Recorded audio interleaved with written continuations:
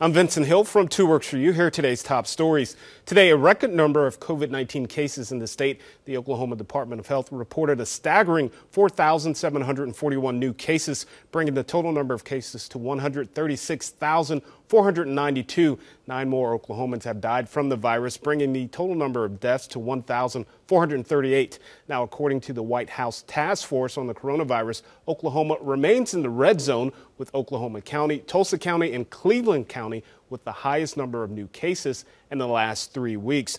And the State Commissioner of Health, Dr. Lance Fry, issued a statement about today's numbers, saying in part, in addition to significant community spread, included in today's numbers is a backlog resulting from the continued transition from a manual to electronic reporting system.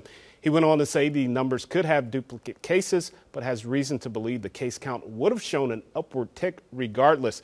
And Governor Stitt is asking Oklahomans to do their part in reducing the spread. In a statement, the governor said, throughout the history of our state, Oklahomans have taken pride in caring for our neighbors during times of trouble. Now more than ever, I'm asking each Oklahoman to do the right thing and protect their families, neighbors, and those who are most vulnerable. And now let's get a check of today's forecast with meteorologist Brandon Woolley. Brandon.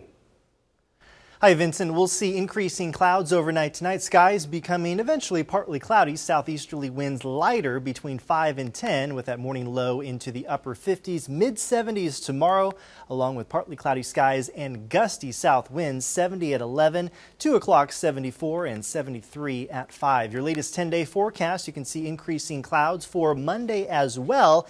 And then for Tuesday, increasing showers and thunderstorms. Around 50 degrees for later in the day, 60s in the morning. Veterans Day mostly sunny, starting out into the 30s, and then 63 in the afternoon. Vincent. All right, Brandon, thank you, and thank you so much for watching. I'm Vincent Hill, 2 Works for You.